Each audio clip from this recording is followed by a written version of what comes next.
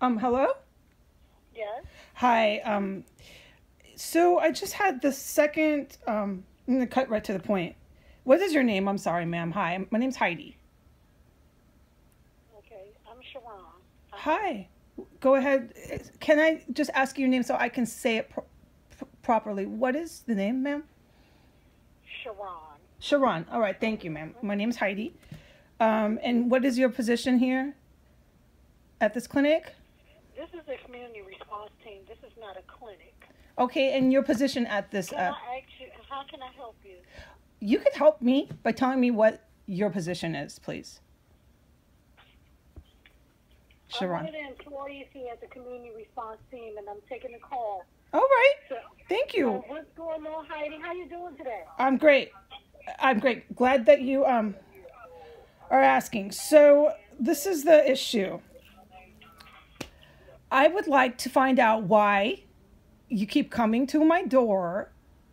The What's concern your is, address? So let me find out who. What's your address? okay, I'll get to that, but just bear with me. The woman here who left a note, something Hmm. don't, thank you, something, What's her name? yes, I'm getting to that. Something Dory and something Dory. Emmanuel. Okay. And some, Dory and Emmanuel. all right, that's what I can see scribbled here. So Okay. they're not able to tell me the concern or to tell me who is calling and voicing this concern. And so that is my primary question. Why are you So coming let to me my put you in door? let me put you in touch with a supervisor and see if they can tell you that information because I'm not at liberty to give you that information. So can you hold on, please? Yes, thank you. All right. Thank you.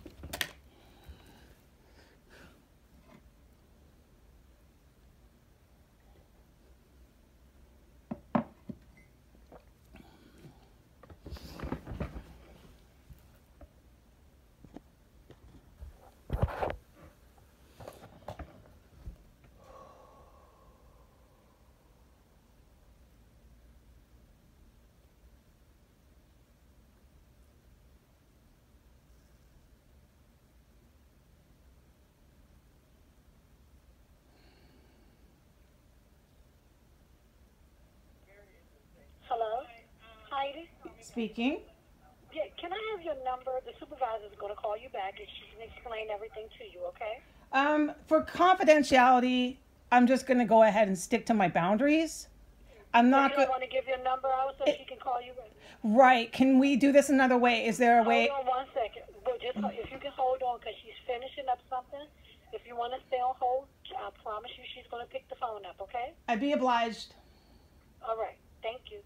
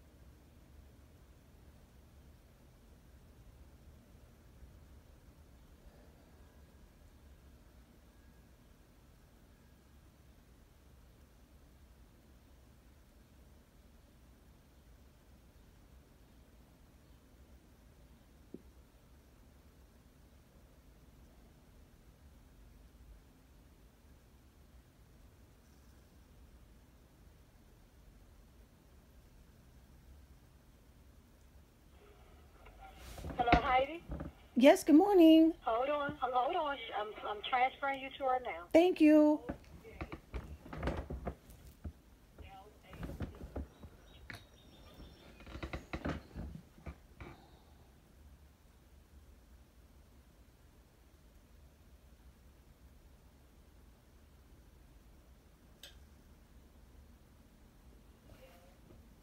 Hello. Hi, good morning. Hi, how are you? I'm good. May I ask who I'm speaking with, please? This is Tyrese McAllister. I'm a supervisor. All right, are you a doctor or a nurse or something of this relative? I'm a licensed clinician. Okay, great. Just wanted to know. So, first of all, why, who is calling you and voicing such strong concern that's prompting your staff to come to my door? Can you, and if you can't tell me who, can you please tell me what the concern is? Did you see the team when they came out? No, it's not necessary. I'm just going to call you. And if I need to, I'll go personally in. I would like to know what this concern is, please. Well, have you called 911 a couple of times? For valid reason. Is that why you're coming to my door? Well, let me ask you a couple of questions. Absolutely. So you called 911 repeatedly. Mm-hmm. All right. And can you tell me why you've been calling 911? Okay. One time there was a drug sale upstairs. Another time, I mean, this is just the criminal activity. I could list to you the criminal activity I've witnessed here. So, is that what you'd like me to do for you? Is this the? I just want to know the reasons why you called 911. Okay. The last time I called 911, the lessor here, the landlord, came to my door and pounded so hard on my door. It was completely uncalled for. And I was in here alone. And it was the second time that he had carried out that behavior of just coming up the stairs and just raging with his hand, boom, boom, boom, boom, boom, on my door.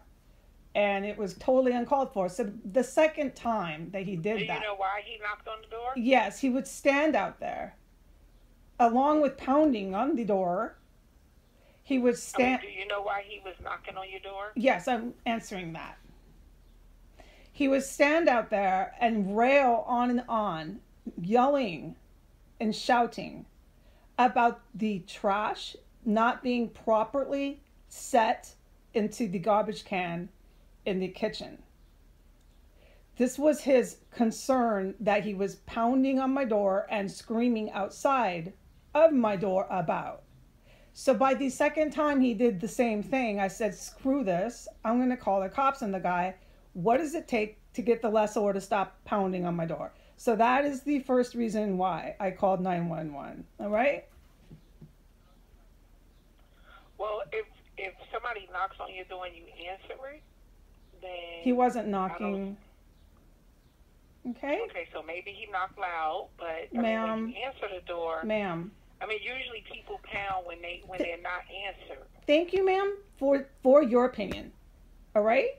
But he wasn't knocking loud or knocking at all. And I just don't want to get into that with you. I want to keep things, amicable, and I want to keep things on a friendly basis. I just was seeking information of, if you can't tell me who was calling with this, concern they have. You want to tell me? I mean, there's several concerns listed here, so that's all why right. I'm trying to get your side of the story. All right. So the first one is, why are you calling 911? Right. I answered that. Because somebody's selling drugs upstairs? No, I put that on the DCPD tips line. I've been tipping the cops off for months about the stuff I've seen and heard and smelled in this house. I'm in the process of moving out of this house. So I just wanted to know the concern, because if there's a concern, ma'am, I'm, interested in resolving that. And I'm trying to help you, so I'm asking you okay. the reasons you have multiple calls to 911. All right. So that's the primary concern. Is this why you guys are coming to my door? That's not it. No, it's several. Okay. So if you'd like to go further, this can be an exchange, and I can help you understand. But it's Understand? not going to be a one-sided conversation. No, I certainly don't want that. I want to have this resolved. Would you like me to send you any email correspondence, or how can we really resolve this so that everybody feels there's no because what I'm getting the impression is that somebody, you won't tell me who, is afraid that I will be violent or I would be violent towards myself. And I am telling you now, I am not in any manner thinking or at all in that headspace. What I'm doing is in the process of moving out of here. I don't want to hurt myself or anybody in this house. So if this is a concern, let's resolve that now. Nope, that's not the concern. All right. Do you have any more questions? No, I would like to have a two-sided conversation. If you didn't feel that we were, I really, really am reaching out to you. I don't. So my yeah. question was, I got reports here that you've called 911 multiple times. Okay. I've also got a report that you've not paid rent in 2 months. Oh, no. And This is not true. My mom paid the rent last month. So that's not even true. The rent is currently up to date. okay. And that you believe your neighbor is chopping up bodies and flushing them down the toilet? I never said I believe beyond reasonable doubt that. No. No, I've never said that, like, delusionally. I believe. No. I have the right to my opinion. I have the right to say whatever I want within the context of an opinion. If these are your guys' concerns, this is why I'm glad we're having dialogue. Okay? Are you at risk of being evicted? No, see, this is another thing. I'm glad you're asking. I have already filed a court date at the Superior Courthouse for tenant violations, housing codes. I'm scheduling for a scheduling hearing. And this is all I've asked, is that the landlord make basic repairs. He's already been cited through the city for having an illegal boarding house. So the house you guys are coming to is cited now and fined through the city inspector's department as an illegal boarding house. He doesn't have a business license or any of these things for liability or any of it. So I'm definitely moving out, but all I'm trying to get him to do is be adult and prove to me the utility bills, because like he gets the utility bills but won't give me any proof of what he's asking me to pay. It's real basic stuff. And so if he's going to refuse to do that, this is like going to land right into civil court, and I'm just going to schedule for a scheduling hearing, and we're going to work it out. If he doesn't want to do it just like an adult would with me, because all I've asked is, Russ, show me what I owe legally, man. You can't just write down a number on a piece of paper. That doesn't work like that. And he refuses to do that. He refuses to make repairs. He's been cited through the city as an illegal business and all the above. So this is what I'm trying to find out, is what the concern is, ma'am. Do you have a mental health diagnosis? No. Have you ever been in a hospital for any mental health reasons? No. Has anybody ever talked to you about you being paranoid or suspicious or anything? No. Nobody's ever talked to you about that? No. I'm not paranoid and I'm not suspicious. Okay, but nobody's. My question is, did anybody ever talk to you about it? Not if you are. No. Has anybody talk to you about it? Okay. All right. So when the team comes out, just speak to them and let them know. The team? Mm-hmm. What The team? community response team. Okay, so they already were here. This was the Dory Emanuel. Did they talk? Did they talk to you? Yes, I asked them to please politely leave a card, and I would rather, for confidentiality purposes, speak directly to somebody like you, which I am now, to Well, find out. This is not considered an assessment. You were calling to get information, right? So when the team comes back, speak to them so that they can close your case. Otherwise, they'll just keep coming. Oh, they'll just keep coming to my door? Yep. Based on what? A report that we have. A report that you have. So if you're saying you're okay, just talk to the team face to face so they can make their findings and close the case.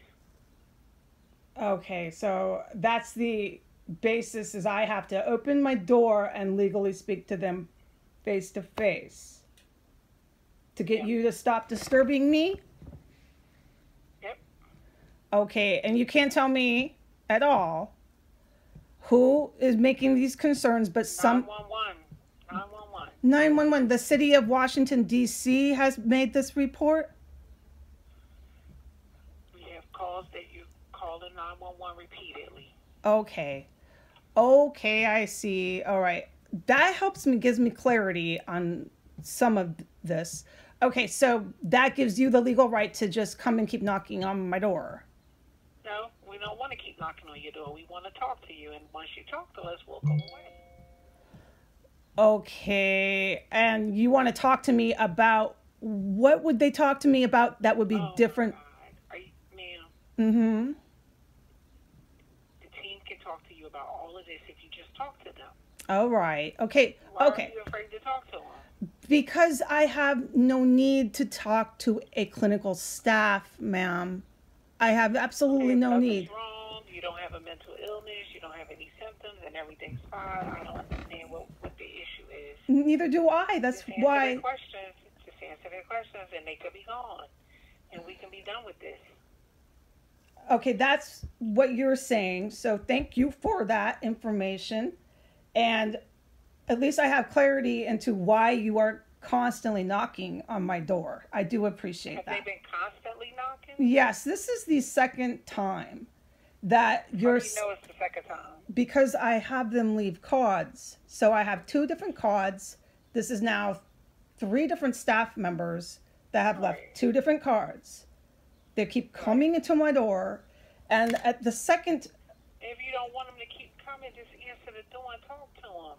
That's very simple. you know what I'll do? I'm going to personally come into your clinic. I think that would be better. We don't have a clinic. Okay.